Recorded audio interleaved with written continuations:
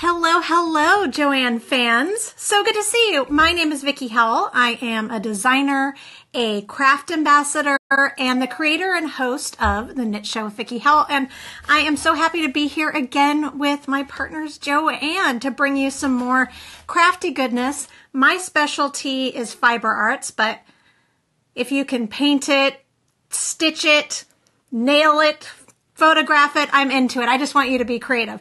But right now, if you're here in the Craftyville, you're probably thinking about handmade items. I know that I am. This is my jam this time of year.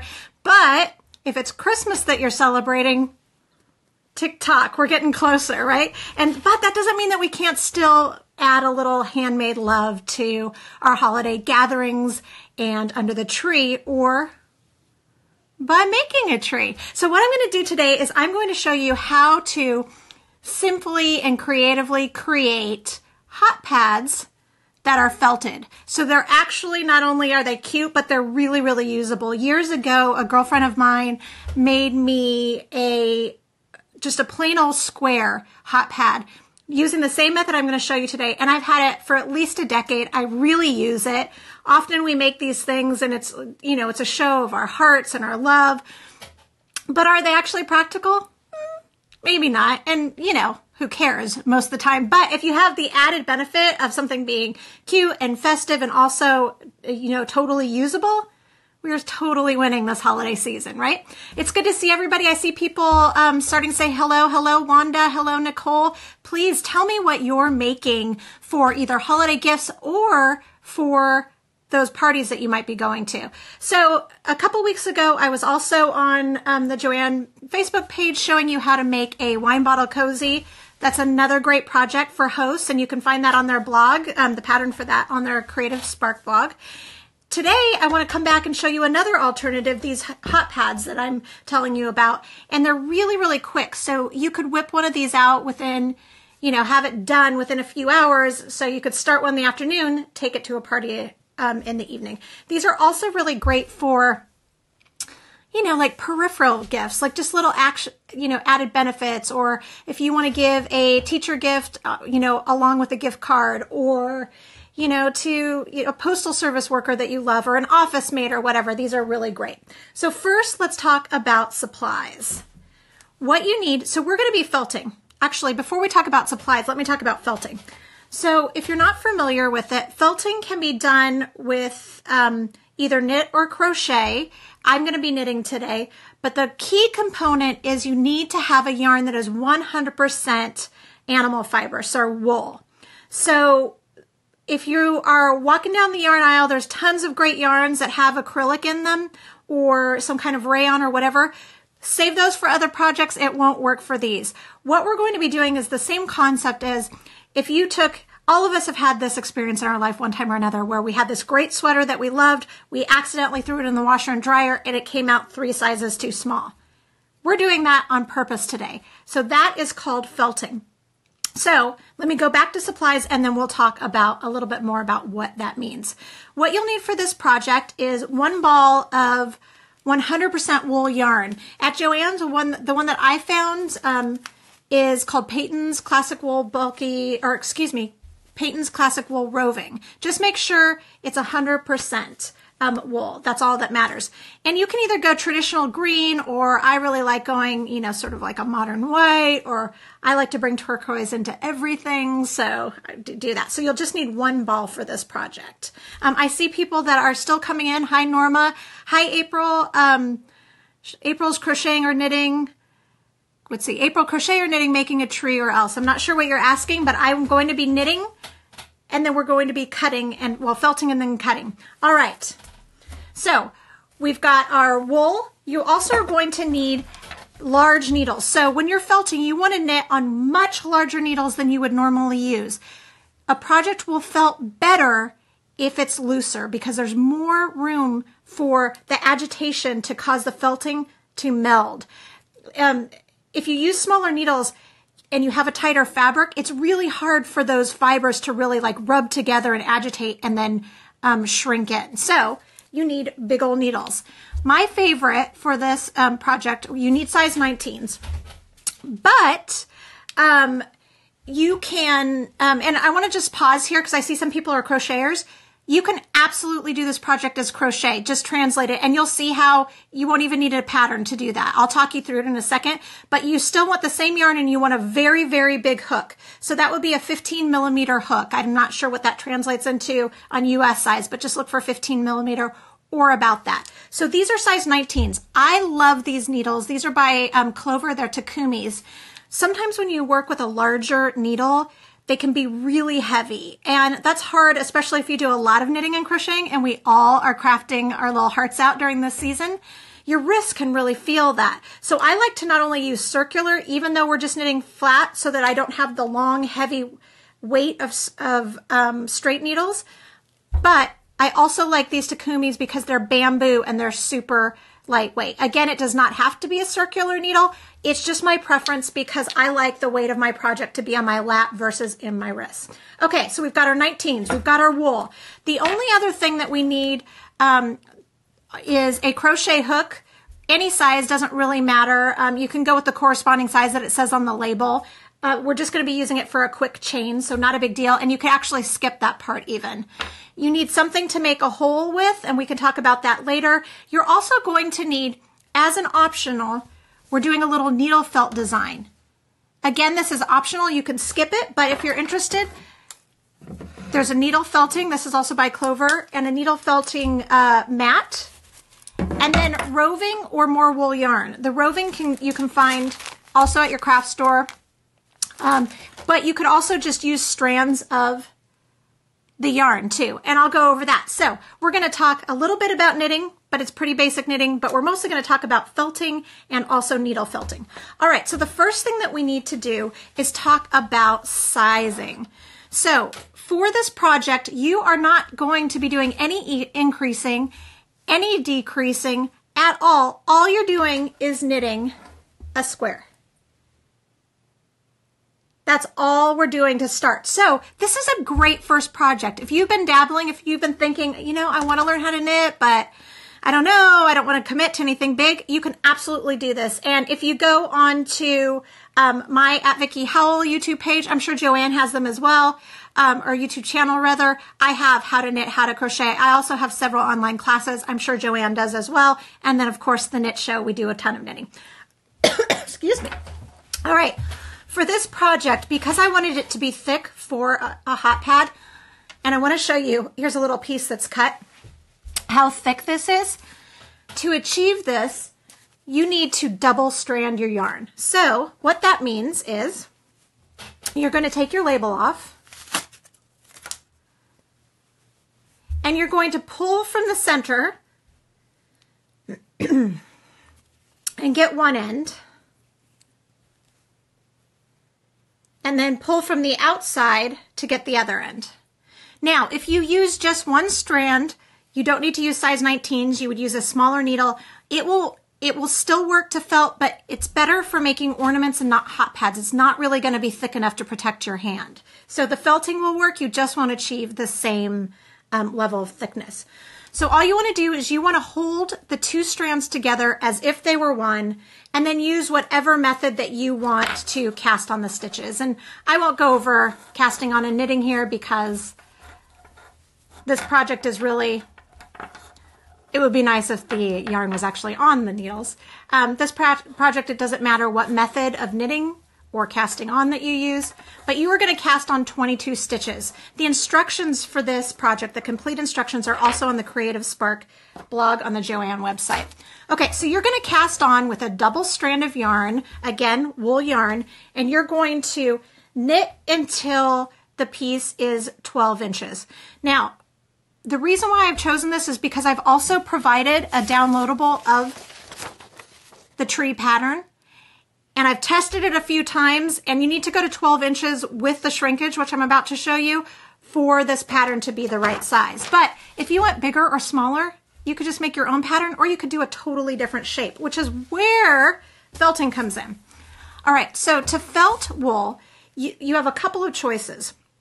You can either machine felt it, and if you do that, you want to get a bag like this, a lingerie bag, or a zippered pillowcase, or if you don't have a zippered pillowcase, you can even rubber band one. It just needs to stay closed. You're going to throw it inside,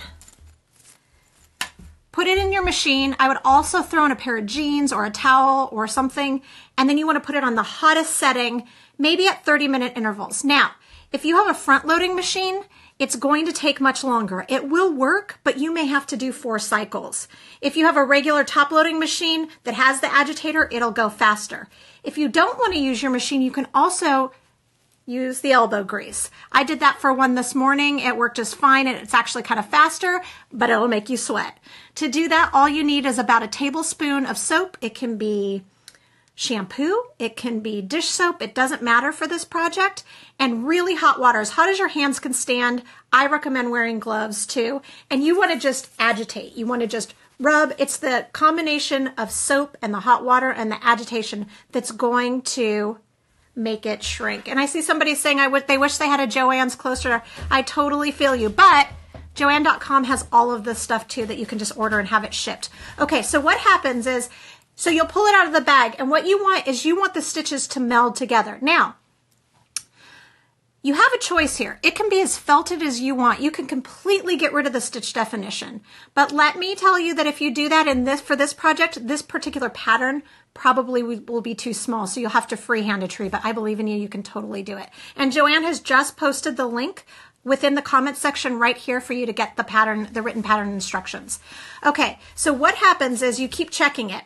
Not melded enough, put it back, do another wash cycle, and just lather, rinse, repeat, literally, right? Until you get a piece that looks about like this. Now, you can see there is still some stitch definition, but the important part is that you don't see any holes, and that this is a really thick piece. I mean, you'll be able to tell when you hold it in your hand that it's not floppy anymore, but I wanted to show you the difference in size. This is what the piece looks like when it shrinks. So you'll see there's quite a bit of shrinkage. It's both art and science. The general rule is that the shrinkage is about 30%, but there's so many variables to that. Different colors can shrink at different rates depending on what size needle you use, meaning how big your holes are, might change the rate too. So if you need something to be a particular exact size, I would do a lot of swatching. But for this, for a hot pad, it totally doesn't matter, right? My particular pattern is sized, I believe, to be for a 9-inch pot holder, but you could absolutely, make this smaller or bigger if you wanted to. Okay, so once we've done that, we are going to print out our pattern. And this is the point where I am going to go ahead and flip the camera over so I can show you the next steps. So this is what the piece looks like closer. Amanda's asking how we get it to shrink that much. It's just really continuous washing. This took in the washing machine. Now I have a front loading machine, so there's no agitator, so it took a long time. I want to say this was maybe 4 cycles. But it does work, and it's kind of magical, really. Okay, so again, it'll shrink more the bigger the needles, the more room there is for these holes to close, the faster it'll happen. All right, so once you get this piece, you're going to lay your pattern on, and you can either just pin it or you could draw around it, whatever you'd like to do. I also should stop and say, this right here makes a great hot pad in and of itself. If you striped it, you could absolutely just not cut it and use this just as it is. It would be really cute striped. You could actually, even before you felt it, you could crochet an edging with a loop and then felt it after that if you wanted to do that. This is your blank canvas. Let's say trees aren't your gig. Save this pattern because you can use this for any holiday or no holiday at all. It'd be really cute to make an ornament or a snowman or any sort of cool geometric shape, whatever. This is your blank canvas. So you do that, and then from there you can just create any kind of pattern and then cut it out. So all you do, it's really easy to cut through. You're going to put down your pattern and you're going to cut it out. Oh, I should make one comment about drying your piece when it's wet. So if you're working with the machine the spin cycle will mostly dry it. I just put it on kind of like a baker's rack after that to dry. If you're working with the sink though, you want to take your piece out, lay it on a towel, and then roll the towel like this, get all the excess water out, and then let it dry. Okay, moving on. So you've cut your pattern out, or you've taken your pattern, you've cut it out, and you'll get a little piece like this. Obviously changing colors. Isn't that so cute? Really easy. This will cut just like any other fabric. You don't have to worry about it unraveling. It really is just like if you were buying really thick felt. Okay, so what we have left to do here is we need a hanging loop for it, and then we need to decide if we want to decorate it with needle felting. Again, this would work like this. You could do nothing else and this would be really cute. Put a pot on it, adorable, right? But if you want to have a hanging loop, all you need to do is first create a hole. So you can use anything that you want to make a hole. I have one of these hole punchers, like a leather hole puncher I always keep it around for if I need an extra hole in my shoes or a belt or whatever. A regular hole punch could potentially work, or an awl will work, or a nail and a hammer. But the point is that you just want to go about an inch down and make a hole.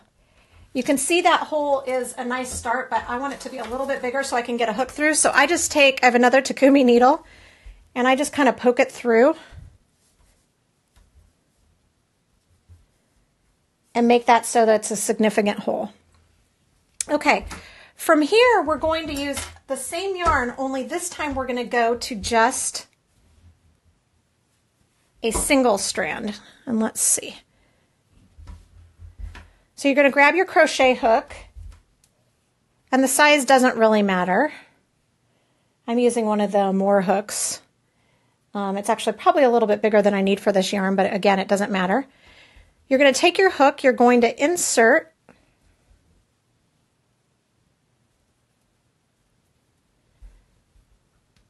your hook through the hole, and then place a slip knot onto the hook and pull it through. Let's try that again. My piece is a little bit wet. I made this one this morning. I decided I wanted another one. Okay, we're going to then slip stitch. If you do not crochet, if you have no desire to crochet, you can also at this point tie a piece of ribbon in it. A piece of twine would be cool. You know, anything really will work. All right, so from here, you're going to just chain. Margot's asking if this will work for crochet. Absolutely. I would just use, all you need to do is create a piece that is about, let's say 11 by 12 inches. And I would do a looser stitch. I would do maybe a double crochet, just because I think that that'll meld a little bit easier. And then you can do the same from here. Margaret's saying there is not a link to the PDF. If it is not there, it will be there imminently, and I'll also post it in the comment section because it's absolutely available. Okay, so you would just create your chain as long as you want it to be. Then you're going to insert back into the hole, yarn over, and you'll have 2 loops left. Pull through. Okay, from here, I'm going to grab my scissors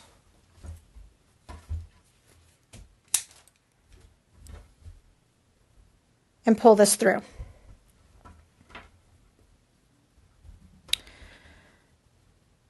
All right, now because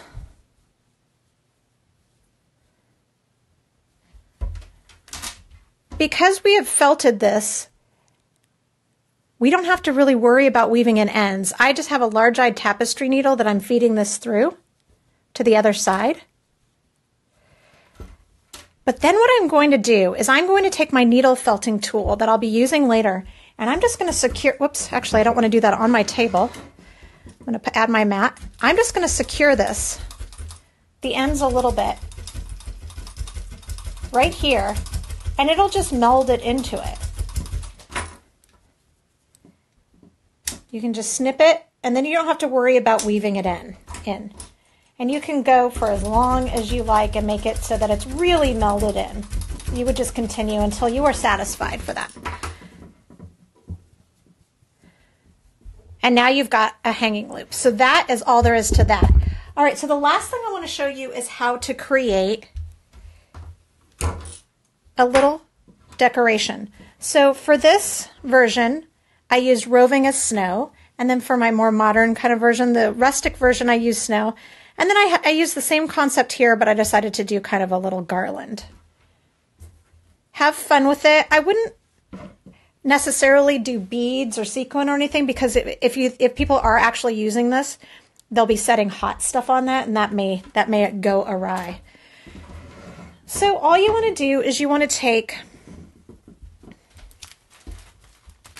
just a little bit of roving, or you could use just some of the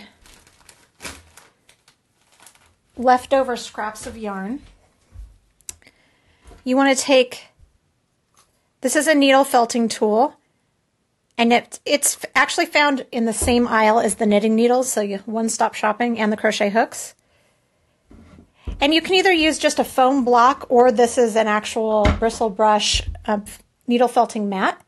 You just take a little bit, lay it where you want. I wanted it to just look like there was a little bit of snow just on the edges. And you start punching it, taking care to keep your fingers out of the way, because it is, you know, several needles. And you can kind of make it however you like it. You can snip the ends.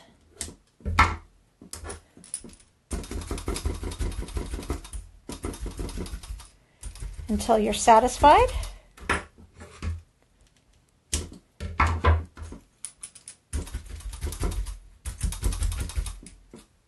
And you can kind of just use your fingers to manipulate it to whatever shape you want it. Because I think, I don't know, it's snow. I kind of want it to come up a little bit, so I'll just take my nail and kind of move it up and then secure it that way. And that's all there is to it. You would just continue doing that maybe on the top. Seems like snow would be on the top of a tree. You can trim it to the shape that you want. Just have fun with it.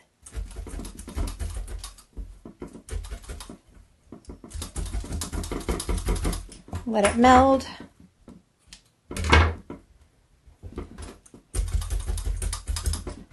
And it's actually pretty kind of zen to just sit here and needle felt. My teenage son was in here this morning and he started using this. He was checking it out. He's like, oh, this is actually kind of fun. So there you go, an 18-year-old in it to win it. Okay, and that's all that there is to it. I'm going to go ahead and turn around again. So a really quick, fun, usable craft that, of course, we can use for the holidays, but we can actually save this pattern and use it all year round. I mean, nature is seasonless, right? It has seasons. That was what, you know what I mean. Being woodsy, you could use these anytime, or you could not go the tree route. You could create your own shapes. Regardless, though, if you make it, we want to see it. So be sure to tag at Vickie Howell and at JOANN when you make your hot pads. If you are still looking for more inspiration for holiday, just quick crafts, of course, JOANN's got your back. I also have your back at thenitshow.com and on YouTube at The Knit Show with Vickie Howell. There's an entire playlist dedicated to my partnership with JOANN. And we have a bunch of stuff, including a wine cozy, which I mentioned earlier. I also have an entire episode called the Handmade Holiday episode. So a bunch of fun stuff. Fellow blogger, a JOANN blogger, Kara Witten also was on it last week, I believe, and we showed how to make felted wool ball drink stir cozies, the little ornaments, not cozies, drink stirs, so adorable. Anyways, we've got all kinds of great stuff for you. I hope that you are having the most lovely holiday season. I love that you're hand making it. Makes my whole heart happy. Have a happiest of Christmas, New Year, Hanukkah, whatever you celebrate. I'm so happy that you're celebrating it with us and that you're including a little creativity in your life. Mwah. Bye.